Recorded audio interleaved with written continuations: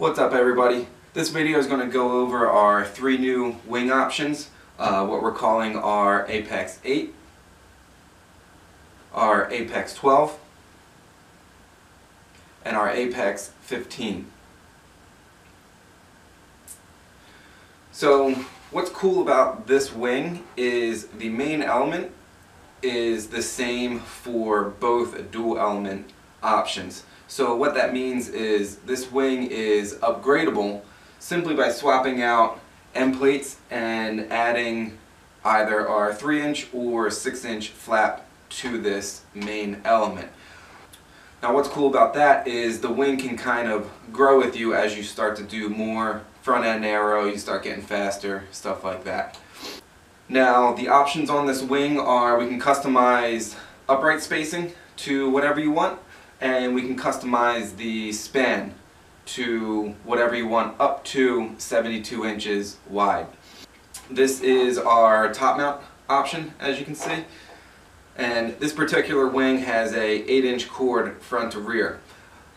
This wing was designed by Hartman Aero just before he went on to Formula 1. So all of the CFD data and everything is in the website. I'll put that in a link in the description below so you can get all those numbers and all that stuff. So as you see, we're going to do a quick end plate swap, add the upper element, and then we'll take a look at the Apex 12.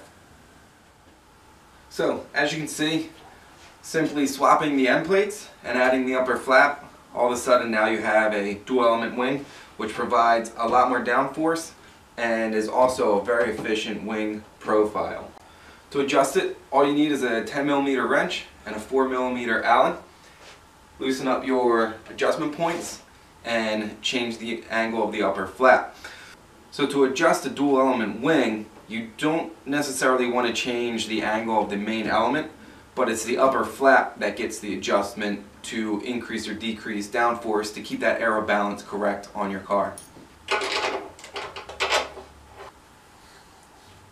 So once you loosen up all your hardware, you can see how simple it is just to run the upper flap through its adjustment range. Whether you need more or less downforce, you can get your balance that way. Like all of our wings, you can pick your upright spacing and can be had in any span up to 72 inches. So if this setup doesn't provide enough downforce, the step up from here would be our Apex 15. Just like going from the 8 to the 12, again, an end plate swap and a different upper element can really increase the downforce of the wing.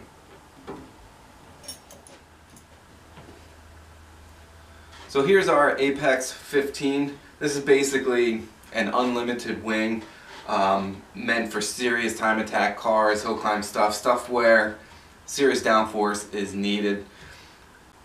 The standard mount setup for this wing is a top mount. We can customize the spacing of the mounts along with a custom span up to 72 inches. Adjusting the flap on this one is just like the Apex 12. Just loosen your hardware and add or remove flap angle as necessary.